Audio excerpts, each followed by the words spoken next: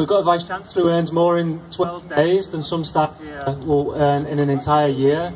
We've just outsourced catering staff in a hotel and conference park so as to cut their terms and conditions, cut their sick pay, cut their overtime pay, cut their holiday pay. So we've got an autocratic leadership, we've got absolutely no democracy, and we've got a staff body and a student body who know all of this is unfair, and we all know that this isn't right. But we can't do anything about it because we've got a university executive board with no accountability, we've got a Vice-Chancellor with no accountability, we've got a university council which is almost entirely made up of people who are not elected, and we've got absolutely no democratic structure. In the Guild of Students, as Jame just pointed out, they abolished Guild Council, which for 85 years was the democratic body through which students were able to make decisions and have an impact on campus.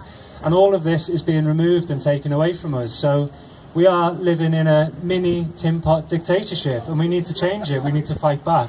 We need to organise, and I think there's nothing that management here are more afraid of than staff and students coming together and organising together, because they know how strong we are when we work together.